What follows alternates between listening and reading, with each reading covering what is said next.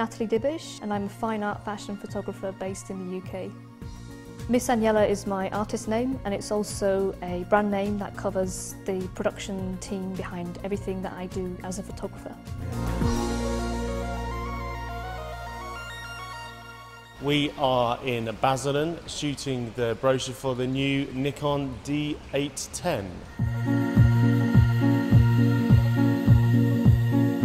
Behind me is a very elaborate semi-submerged set. We are recreating a dream sequence between a sleeping model and her mermaid counterpart.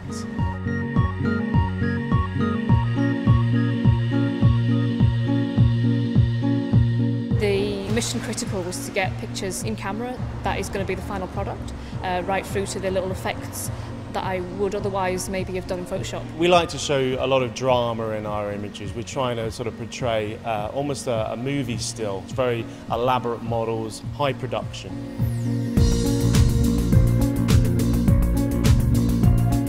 Working with the D810 was just brilliant, especially with so many props and fabrics and styling going on in the pictures. The sharpness, the detail really comes through in the images that I've shot, particularly in such a colourful, vibrant situation.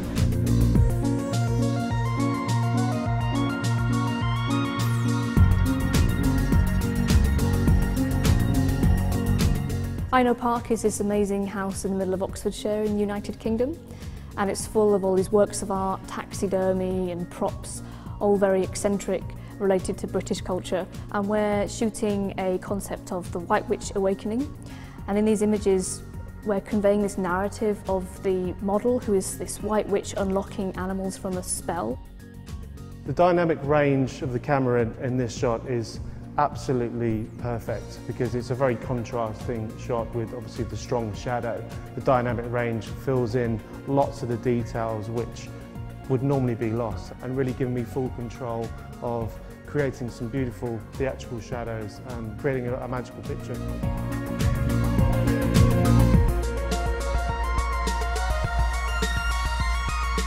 So this is what I consider to be the main shot of this whole setup in terms of the grandness of the composition, with as much as we can find from around the house put into the frame, and then to have the live animal in the middle of the frame amongst all the stuffed animals.